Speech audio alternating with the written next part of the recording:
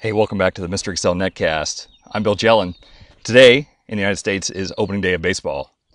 So we have a baseball-related item for you. I was traveling up I-77 through Ohio today. Stopped by the resting place of Denton Cy Young, greatest pitcher in the history of the world.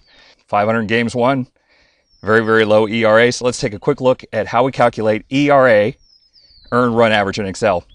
Popular statistics that we have for baseball, we have innings pitched, which usually are in fractions of thirds.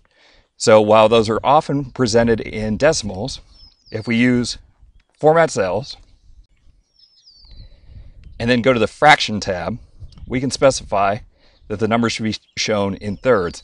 Now they offer up to 1 digit, but instead let's go to the custom tab and say that we want to show it based on thirds. Click OK. The calculation for ERA is the number of earned runs times 9 divided by innings pitched. So here's our calculation here. Now usually in baseball terms this is expressed with 2 decimal places. So we'll go to Format Cells on the Number tab, choose explicitly 2 decimal places, and there you get it.